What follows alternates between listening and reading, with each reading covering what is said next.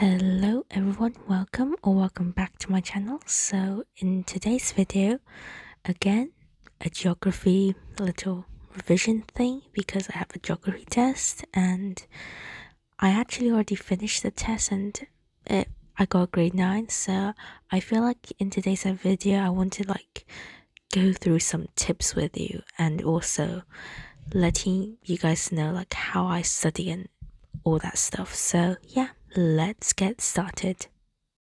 So I know I've only had 2 geography tests, but I feel like I know right now what to expect of these tests. So I just wanted to share a bit of some tips with you. So the number one tip is know your command words, because I actually really how do you say it, messed up on my command words on the first test, on my first geography test anyways.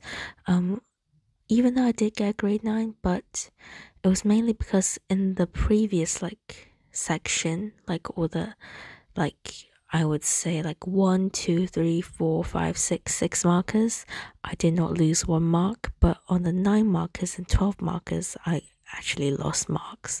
And I remember the worst one was basically half of the mark I basically lost. So know your command words, and I feel yeah, on the specification they do give you what command words mean, because I remember there was one thing called evaluate, and what does it actually mean, evaluate? And I basically just gave the advantage and disadvantage. Yeah, sure, that's great, but also you need to give your personal opinion.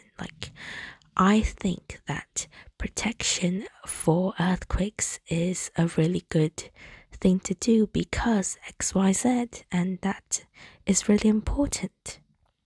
Okay, so the second tip is, well, how would I say this? Case studies. A lot of people, they try to memorize every detail of case studies. No, do not do that. Pick some important things to memorize, 600 people died. Okay, that's enough. Move on. Because you're not gonna get a question on the exam saying, please tell me how many people died in the, I don't know, a Kathmandu earthquake or something, or the Nepal earthquake, or the earthquake in New Zealand. You're not going to get questions like that. You're going to get case study questions that are worth 12 marks. And in those 12 marks, you can talk about anything that you know about these case studies. And do not strive over every detail, try and memorize everything. Just try and memorize some things that you find easy. Okay, so try and memorize those things that you find easy. I personally find it easy to just memorize what day it was, where it was, the location, and what would you call it, how many people died, roads were blocked, etc. So yeah, those are really helpful for me. The third tip is try and find patterns. Try and find a pattern that you can basically add to everything. I remember that for case study questions, especially for the earthquake questions, one of the things in common was, roads and bridges, they collapsed. Very simple. You don't need to strive over every detail. Having that and then basically developing it, as in how roads collapse would affect how the aids would come and etc. And that is basically enough for what you need to do. So enough about questions and stuff. Let's go on to the exact method that I use.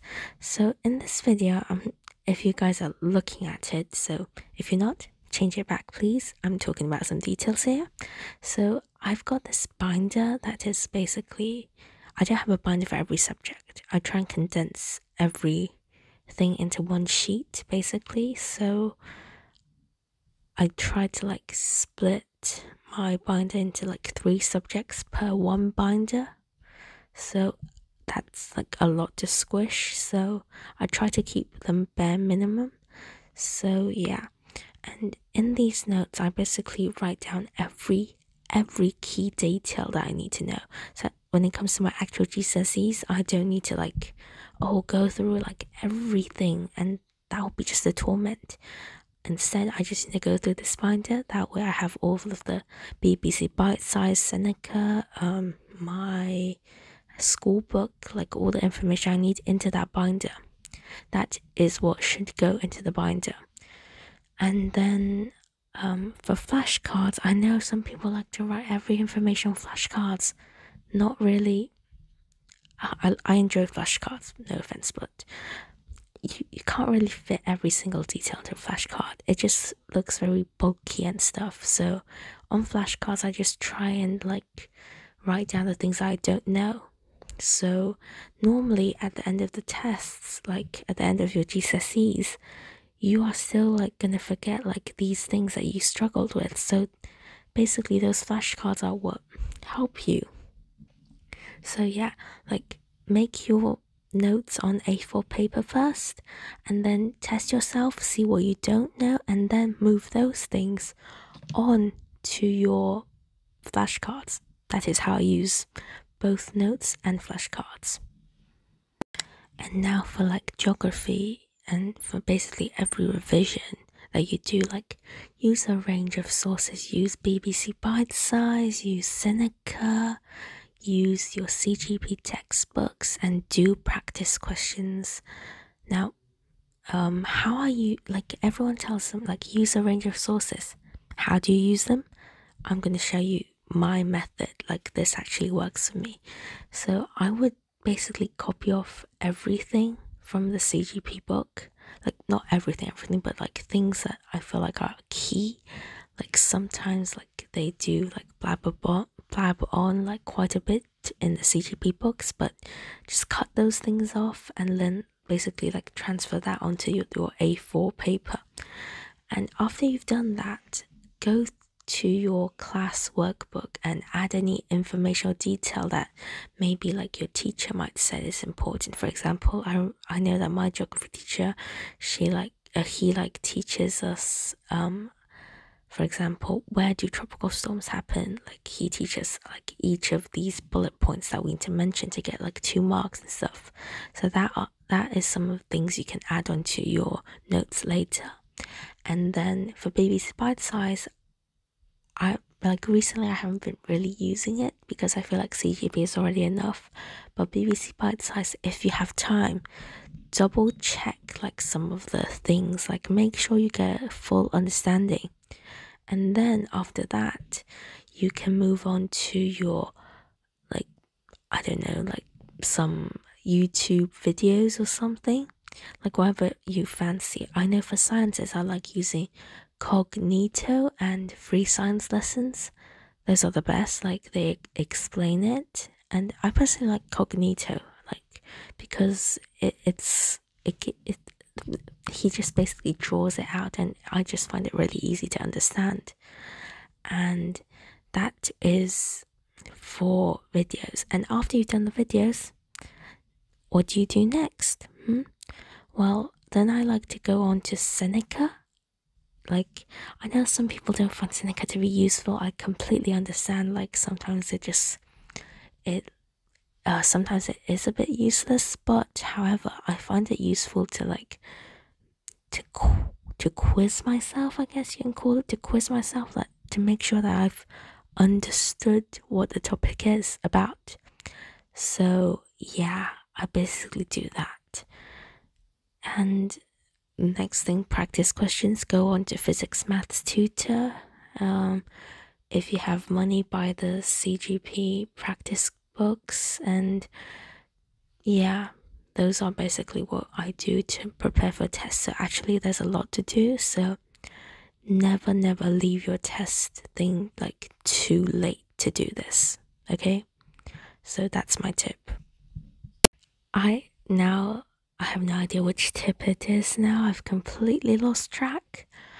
But so if you do have time to do like writing things, I know like some people say like writing on paper makes you think, it makes you process it, but sometimes, especially if you have like multiple tests on the on the same day, and you like are warned about the test like just like 2 days before it, and it's a really, really tight like gap to like squeeze everything in. So I feel like during that time you would need your computer to do stuff.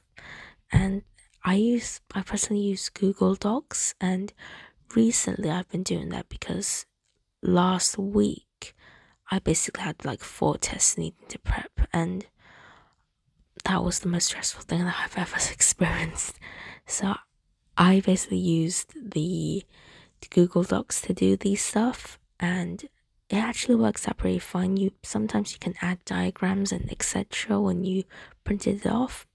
And another great tip is like I know some people like they don't have printers at home, but I feel like every school they have a printer's office, and you can email that the person who's in charge of printing and ask them to print them off for you.